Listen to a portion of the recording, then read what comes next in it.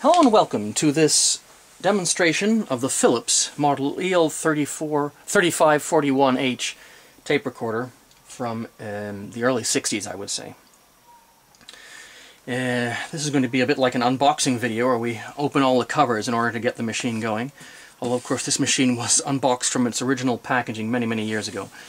The EL3541 was a machine that was a great success for Philips. In the early 60s, I think it was introduced, and might have been introduced as early as 1959. This particular version is sometime in the early 60s, as you can see by this two-tone gray styling, gray and white styling. Case is gray, is light gray, the top is dark gray, and of course there's white detail and everything. It's very typically 1960 style, especially for Philips. It was a fairly basic home-style recorder with a few extra features. Basically what we have here, we have a big stop button with the recording level indicator in the middle. We have play button, wind, rewind, and a pause button. And this little button here on this particular model has got two parallel lines. It's when you want to listen to the two tracks of the same side of the tape at the same time, you press that after starting it. As I said, it's a 4-track machine, which means it can record on 4 tracks on the tape, 2 tracks on each side, and you select that using the track selector switch here, which is around the volume control. We also have a tone control, controls the treble, a recording push button, sets it in record mode, and a microphone input recording level control. If you want to record, you can record from a microphone and a radio at the same time and mix the signals. And I'm honestly not sure at this point if this is the recording level for the radio input or it's the ordinary volume control. I'm not 100% sure of that at this point. It also has, if we open this hatch here, a button here on the side which can set the machine in an amplifier position, which means it basically works as an amplifier, amplifying the signal that comes in and reproducing it in the speaker. And there's a whole range of connections here on the side. You can connect a pair of earphones, you can connect an external loudspeaker, radio, record player, microphone.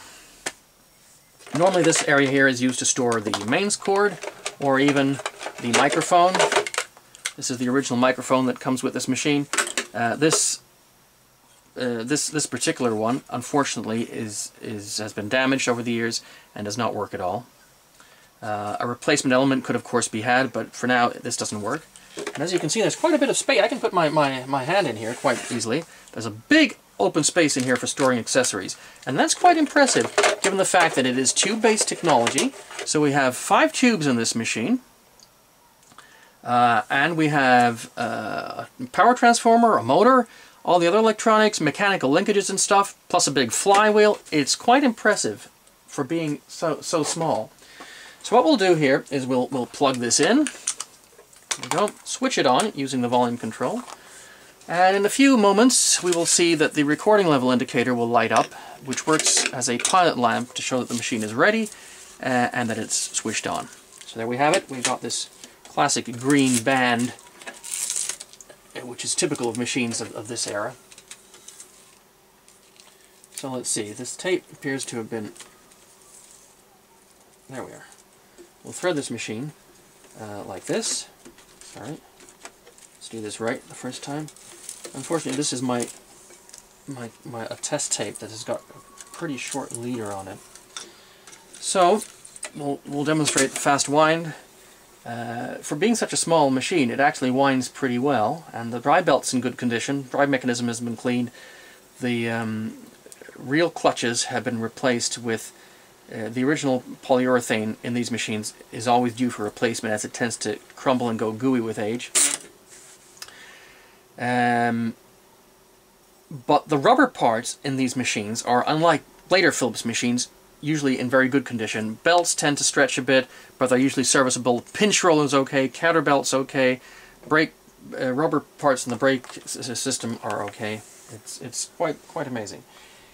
So I've got a microphone which is not original, and it's actually not even designed for this type of machine, being a dynamic microphone.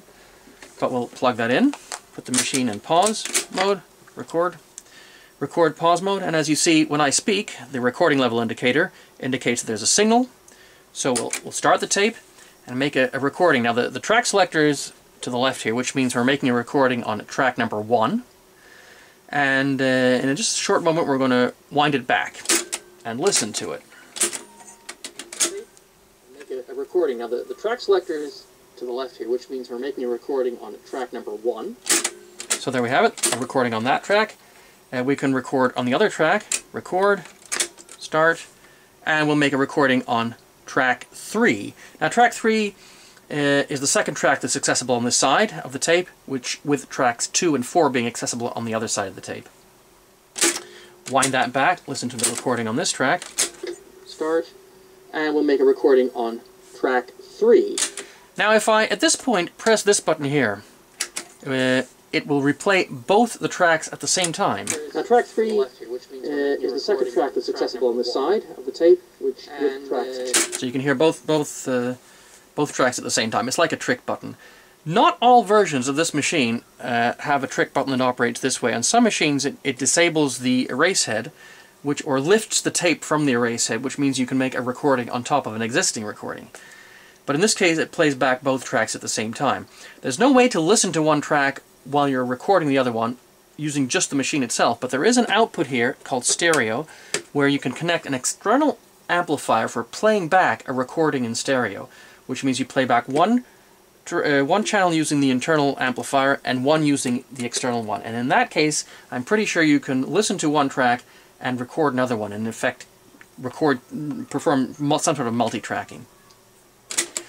As can be seen from the acceleration here, even with a full reel on the left-hand side, it accelerates very quickly, indicating that the drive belts are in good condition, and that the clutches are in good condition, and that the machine is generally been overhauled. It's also a testament to the incredibly sound design of this particular type of machine. The main drawback with this one, I would say, is the lack of multiple tape speeds. It only plays back and records at 3 3/4 inches per second, which is a bit of a pity, and the way it's designed, it would be virtually impossible to implement some sort of speed change mechanism. A larger version of this machine, the EL3542, did have a 3-speed, or had 3 speeds, but it's quite a bit bulkier and not really as impressive a design as this one. So there we have it, the EL3541H, which I believe is from this particular machine. I think is made in 1963.